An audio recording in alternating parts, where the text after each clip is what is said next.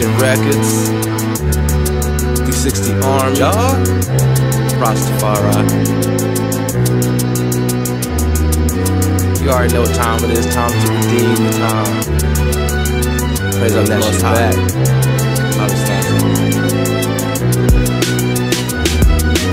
Living in the world full of zombies, they walking dead. Dumb, deaf, and blind Gentile Babylonians. I and I have been quickened, redeemed by the Most High, filled with His Spirit. In the new name I walk now. Talmud Rastafari Selassie on top now. I reap and I sow good fruit. Trample Babylon under I tremble and boot. Fast and pray, idle liberty. Negros, Selassie, Rastafari. Study in the Holy Scripture, learn the half of the story that they failed to reveal to us. Babylon resistance is useless. Rastafari remain the crown holder regardless. Label me a conscious artist because I remain in the truth and in who's in control of all of this. As we walk and stumble through these valleys and these shadows, must remain focused on the spiritual battle. Led like sheep to the slaughter like cattle, never realizing that you're a divine animal. Imagine if everything you thought became tangible, your hardships manageable. We living with the sickness and Jah is the antidote. Prescriptions and scriptures, words, sound, power, Rastafari. Alright, so again, shalom and salamta. This is Lidj Yefdi, Yefdeyah, Yohannes, Wolde, Amanuel, RastafariRenaissance.com. And so here I really would seek to expound again on the significance of the Black Americans or the Negros or the African Americans here in the Western Hemisphere and their connection, their bond, their solidarity. You know, and for many of us here on these shores, our own spiritual, physical, and genetic connection to Ethiopia, you know, in a holistic sense. You know, I tend to speak on these terms and these topics and these subjects in a manner, and I'm sure that it's not completely received in a holistic perspective because I tend to glance over my own comments at certain points, you know, just to take a pulse on how the things I'm saying are being received. And, I understand that there will be a lot of dissonance in a cognitive sense to a lot of the things that I may bring forward because it's just not common knowledge that these things that I speak of here, maybe other ones of my own perspective group or my own initial circle tend to lean toward. It's not something that is easily accessible as well. It takes a lot of research, takes a lot of time, takes a lot of energy to find a lot of these things because so much of it has been suppressed. And I'm sure that a lot of the reasons for that being play in a heavy role and a heavy factor into why that is. But even so, I'm sure that a lot of those notions and those thoughts will come to many people's minds if they're able to check out this vid, and really kind of research for themselves. But I have to, again, make a lot of disclaimers and a lot of instances just to show this in the fact that there was a heavy Afro-American Ethiopian connection much, much before 1930. Even so, before Marcus Garvey had come to the States and said the emphatic speeches that he, of course, made there in Harlem. Again, Harlem itself was a Renaissance period, a rebuilding period for Afro-Americans here on these shores. And again, I have to keep pointing these things out because they're not readily or easily accessible. And if we were to bring these things out in a public forum, ones would, of course, try to discredit us in a certain manner. So we have to come with certain references, certain factual statements, certain quotes, certain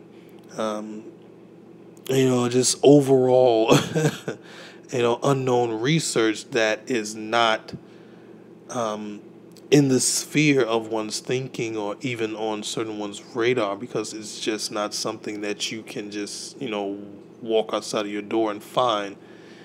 with ease of access. So here, just bringing this to the forefront here of the Chicago Sunday Tribune, as we mentioned, April 21st, just this a few days ago, just passing here, we celebrated Groundation Day amongst Rastafari.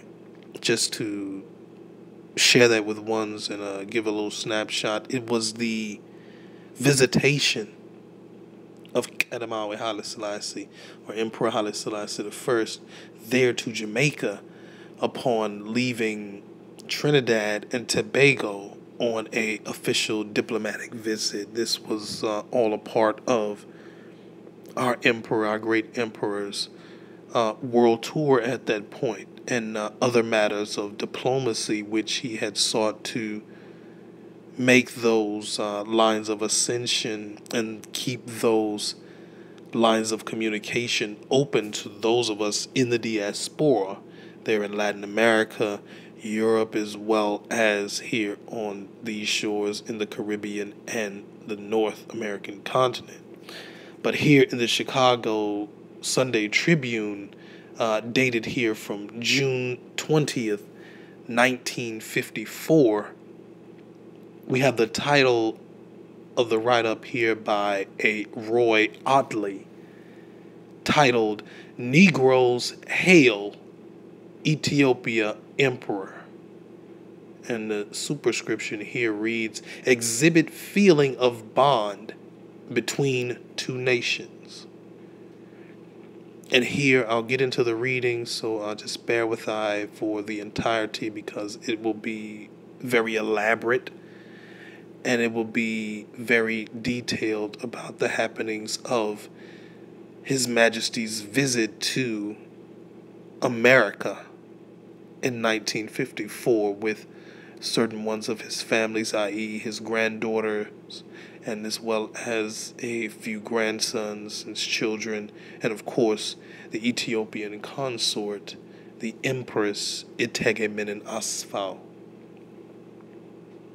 So here, Haile Selassie, Emperor of Ethiopia, received a thunderous ovation from Negroes in America. The demonstrations were especially significant in Chicago, New York, and Washington, a fact which serves to highlight the meaning of race in today's world. On the South Side, speaking of Chicago, adults and children waved the red, green, and gold flags of Ethiopia and screamed their best wishes to him. Some even had a few signs in Amharic, the emperor's native tongue. In Washington, where a third of the population is Negro, shouting thousands greeted him at the airport, and he received an honorary degree from Howard University, a Negro institution. Prepare for reception. Men and women in Harlem stood packed to the curbs as the emperor toured the Negro neighborhood. Many leaned out of the windows and cheered the motorized procession of the conquering Lion of Judah. Everywhere, hours before he arrived, preparations had been underway for his reception. Placards with his portrait had been placed on loft buildings and tenements, and wooden horses were set up along the curbs. Thousands were in the sun early, many under parasols as police reinforcements took up their stations along the procession route. There was a nice diplomatic touch in Harlem. The emperor was taken to the Abyssinian Baptist Church, whose minister is the Reverend Adam Clayton Powell, a member of the House of Representatives. The church was founded in 1808 by Ethiopian settlers who resented being segregated in the white churches of the city. His tours of Negro communities were the most hectic phase of the emperor's crowded schedule, and he recognized racial loyalties. During the Howard University ceremonies, he made this observation about the Supreme Court decision outlawing segregated education. Events in recent days here in the United States have brilliantly confirmed before the world the contributions you have made to the principle that all men are brothers and equal in the sight of God. Publisher sits with princess. His granddaughter was no less inquisitive about racial developments when she was in Chicago. John H. Sinstack, editor and publisher of the Chicago Defender, sat alongside the Princess Sebledesta at the luncheon given at the Sherman Hotel by the Association of Commerce in honor of the monarch. The concern of Negroes in America about Ethiopia developed in the winter of 1935, with fascist Italy's assault upon that country. But rumors that the Ethiopians were not racially Negroes threatened the unity of Negroes in this country with those in Selassie's nation. When Dr. Melaku Beyin, a native Ethiopian, arrived in this country in 1936 as the emperor's official representative, he attempted to counteract such propaganda with the explanation that the Ethiopians reject the term Negro because of its connotation of slavery.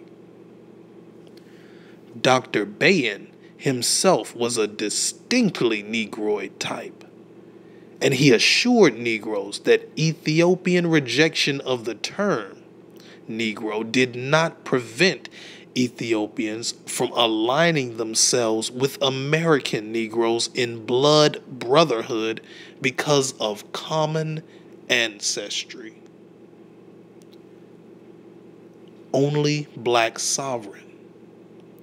This statement was wholly reassuring to Negroes in this country and was supported by Negro scholars.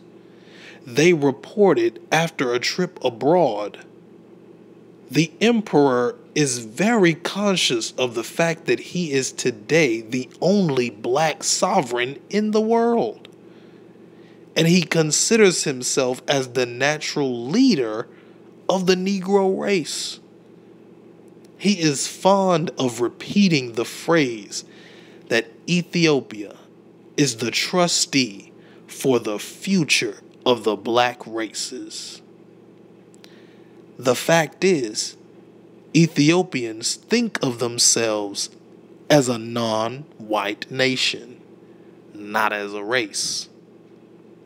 But Negroes in the United States feel a distinct pride in the existence of a black nation with a black monarch, and thus share the luxury of racial identification.